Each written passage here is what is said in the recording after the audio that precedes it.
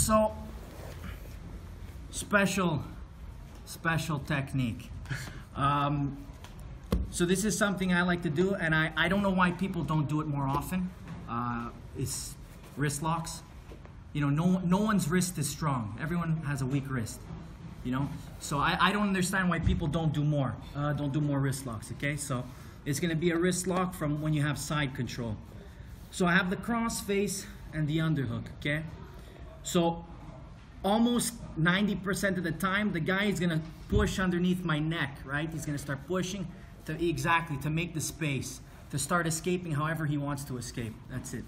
So as soon as the guy puts his hand underneath my neck, I have to block his hand with my chin. You see, so I trap it, okay? Now you can do this a whole bunch of ways, but I'm just gonna show when he pushes. So as soon as he starts to push, I trap it, okay? So right now I'm gonna have to hug this shoulder. So I just cup it.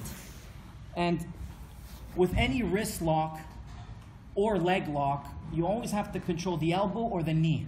It's the same thing. A wrist lock is basically like a heel hook on the wrist, okay?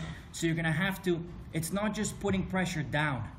It's putting pressure down and turning. Mm-hmm. And if you don't control the elbow, you don't control the arm. Just like the leg, if you don't control the knee, you don't control the leg. It's garbage, it's shit, okay? So I'll start from the beginning. So he starts to push, I trap. So I'm gonna grab the shoulder, and I have to control the elbow, so I'm gonna get rid of the cross face. And I'm gonna grab the elbow here, okay? So I need to open it. And like I was talking about rotating the wrist, I pinch, and I have to curl my shoulder in, and I get the tap, okay?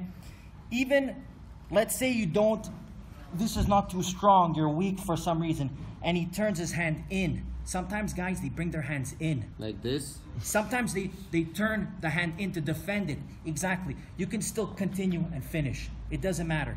If his hand is like this, if it's like this, it doesn't matter. You still have to curl the shoulder in. So one more time. I have the underhook, the cross face. He brings his hand in. I trap, grab the shoulder, reach over, and I grab the elbow. I open, pinch, I'm still pinching, and I curl the shoulder, and I break the guy's fucking wrist. That's the technique. Thank you. Try it, it works. Good? Thank you. Of course.